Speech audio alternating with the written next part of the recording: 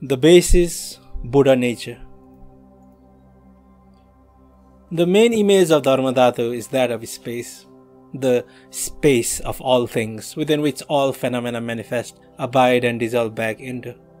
This is similar to physical space, which is like a container within which the remaining four elements appear, abide and disappear. These four elements do not come out of any other source, they emerge from space itself. They do not remain anywhere else other than within space. Neither do they go anywhere outside of space. In the same way, Dharmadhatu is the basic environment of all phenomena, whether they belong to samsara or nirvana.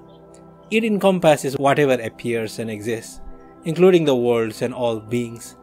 Everything takes place within and dissolves back into the state of Dharmadhatu. Dharmadhatu encompasses all of samsara and nirvana. It doesn't include only nirvana and exclude samsara.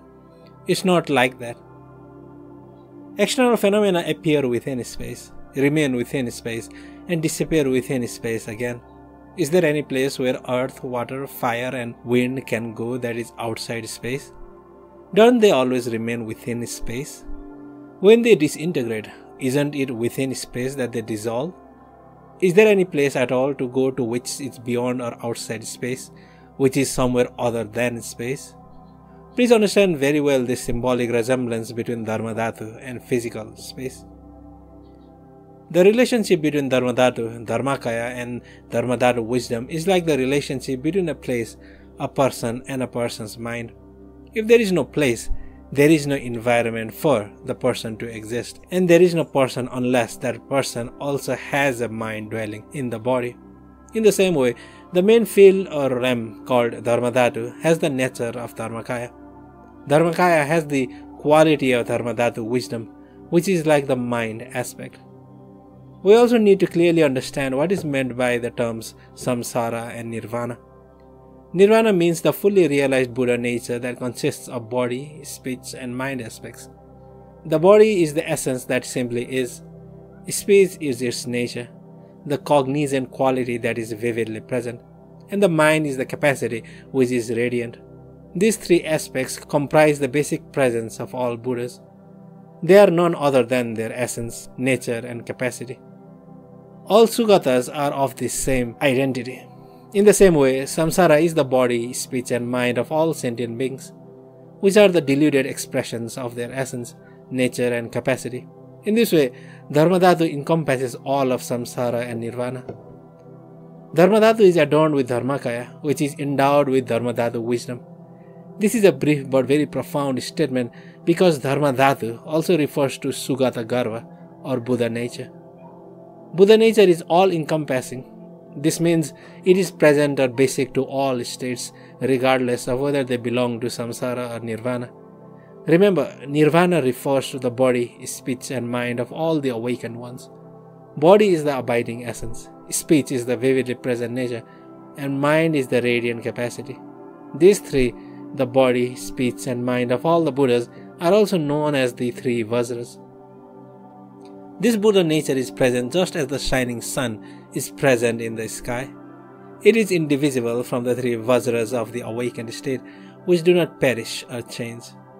Vajra body is the unchanging quality, Vajra speech is the unceasing quality, and Vajra mind is the undiluted, unmistaken quality. So the Buddha nature or Dharmadhatu is the three Vajras. At the same time, its expression manifests as the deluded body, speech, and mind of all beings. In the normal sense of the word, body refers to something perishable composed of flesh and blood. Speech refers to intermittent utterances that come and go and eventually perish. And mind refers to thought states and emotions that come and go under the power of dualistic attitude like beads on a rosary. These mental states are also transient. Everyone agrees that the body, speech, and mind of living beings are constantly changing, continually coming and going. Still, the basis of our ordinary body, speech, and mind is the Buddha nature, the Dharmadhatu that encompasses all of samsara and nirvana. There isn't a single being for whom this isn't so. Looking from the pure angle, then, this Buddha nature is present in every being, the expression of the victorious ones, just like the rays of light are present from the sun. The light is emanated by the sun, isn't it? If it weren't for the sun, there wouldn't be any light. Similarly, the origin of the body, speech and mind of beings is the expression of the Buddha nature that pervades both samsara and nirvana. It is said that all sentient beings are Buddhas, but they are covered by their temporary obscurations. These temporary obscurations are our own thinking. Dharmadhata encompasses all of samsara and nirvana, not just the awakened state of nirvana, but everything, every single thing. The ordinary body, speech and mind of sentient beings temporarily arose from the expression of the qualities of enlightened body, speech and mind. As space pervades, so awareness pervades. If this were not so, then space would pervade, but Rigpa wouldn't. Just like space, Rigpa is all-encompassing. Nothing is outside it. Just as the contents and beings are all pervaded by space, Rigpa pervades the minds of beings. Dharmadhatu pervades all of samsara and nirvana. It is essential to start out with a basic understanding of the profundity of what is meant here in order to be able to authentically practice the teaching of the Great Perfection. Unless we know what is what, at least intellectually, it might seem to us as if sentient beings are disconnected alien entities and we have no idea of where they come from, where they belong, and what they actually are. They are not disconnected at all. The difference between Buddhas and sentient beings lies in the latter's narrowness of scope and attitude. Sentient beings confine themselves to their own limited little area of samsara through their own attitude and thinking. It is said that the difference between the Buddhas and sentient beings is like the difference between the narrowness and the openness of space. Sentient beings are like the space held within a tightly closed fist, while Buddhas are fully open, all-encompassing. Basic space and awareness are innately all-encompassing. Basic space is the absence of mental constructs, while awareness is the knowing of this absence of constructs, recognizing the complete emptiness of mind essence. Space and awareness are inherently indivisible. It is said, when the mother, the basic space of Dharmadhatu, does not stray from her awareness child, have no doubt that they are forever indivisible. The ultimate Dharma is the realization of the indivisibility of basic space and awareness. That is the starting point, and that is what is pointed out to begin with. It is essential to understand this, otherwise we might have the feeling that Samantabhadra and his consort are an old blue man and woman who lived eons ago. It's not like that at all. Samantabhadra and his consort are the indivisible unity of space and awareness. As you know, the 9 gradual vehicles and the 4 schools of philosophy, Vaivashika, Sautrantika, Mind Only, and Middle Way, are designed to suit the various mental capacities of different people.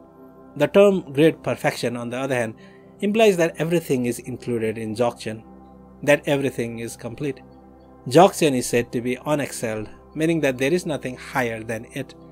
Why is this?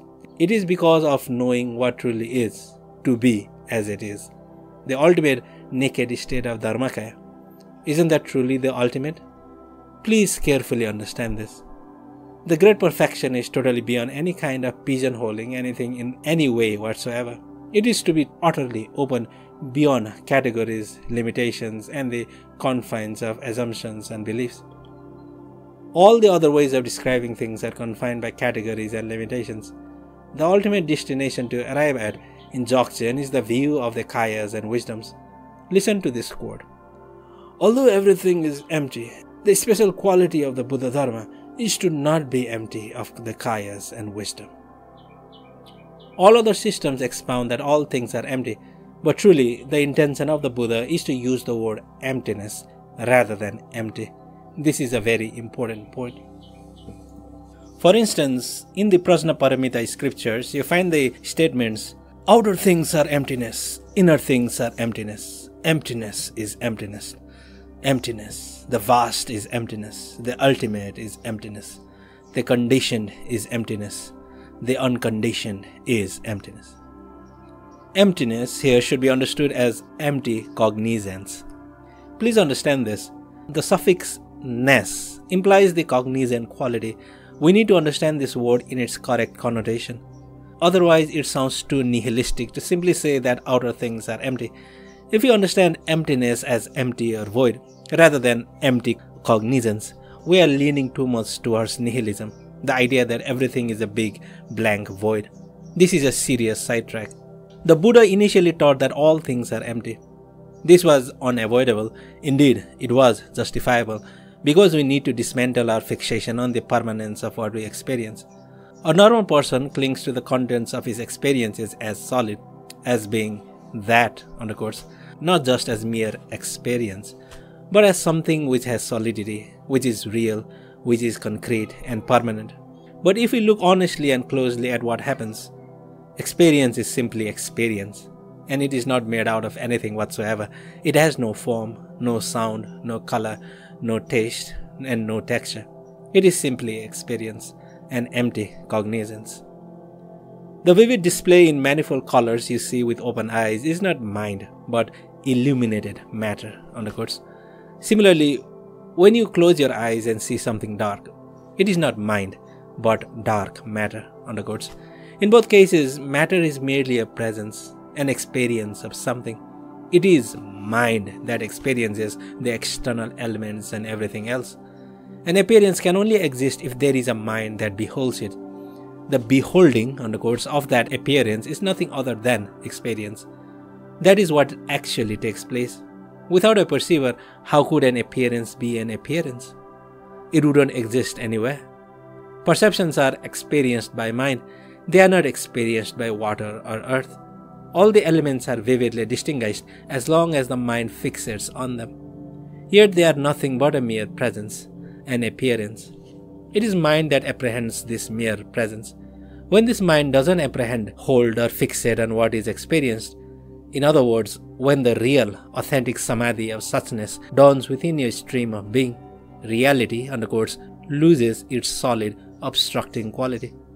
That is why accomplished yogis cannot be burned, drowned or harmed by wind. In their experience, all appearances are a mere presence, since fixation has disintegrated from within. Mind is that which experiences, that within which experience unfolds. What else is there to experience? Mind means individual experience. All experience is individual, personal.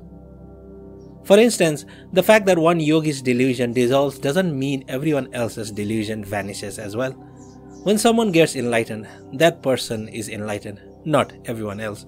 When a yogi transcends fixation, only the deluded individual experience of that one person dissolves. Please think about this. There is, however, another aspect called others' experience, or the general experience, of sentient beings. In all of this seemingly solid reality, Rinpoche knocks on the wood of his bed. There is not a single thing that is indestructible. Whatever is material in this world will be destroyed in fire at the end of the kalpa. There is no exception. This fire then vanishes by itself. Rinpoche chuckles. Try to spend some time on Nangjang training, and you will discover that all of reality is insubstantial and unreal. By means of Nangjang training, we discover that all experience is personal experience, and that all personal experience is seen as unreal and insubstantial when not fixated upon. In this entire world, there is no created appearance that ultimately remains. Seemingly external visual forms do not really remain anywhere. These mere perceptions are dependent karmic experiences. All of relative reality is by definition dependent upon something other, upon causes and conditions, isn't it? When explaining relative phenomena, you have to mention their causes and conditions. There is no way around that. In the end, we realize that their nature is ultimately beyond causes and conditions. What is ultimate, cannot possibly be made out of causes and conditions.